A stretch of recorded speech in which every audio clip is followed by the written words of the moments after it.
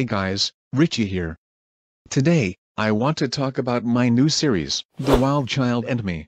Now, I know that you all have a bunch of questions about the main plot of the series, and why does it even exist? Well, you've come to the right video. Let's get started. As you just saw in the first 4 episodes, the main character is David.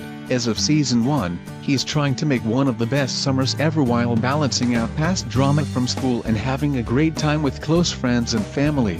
No, each season will have a different story, just like life without Doris. In a matter of fact, starting in season 2, you will start following David's high school life. This is basically a how to make it through high school series. I plan for the series to have 5 seasons. Season 1 is David's pre-high school story, Season 2 will be his freshman year, Season 3 will be his sophomore year, and so on.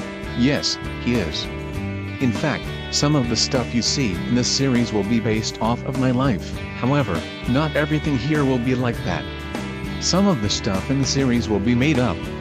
I'm merging some stuff from my personal life, and my idea is to make up a story. Honestly, I'm not rushing on writing out the episodes. I'm exploring different roads with this series that I've never taken with Life Without Doris. I'm also thinking of creating a movie about David's cousins. I hope to have it done sometime in 2019. For season 1, it will have the classic 10 episodes. For seasons 2 to 4, I plan to have 15 episodes. And for season 5, it will be back to the classic 10.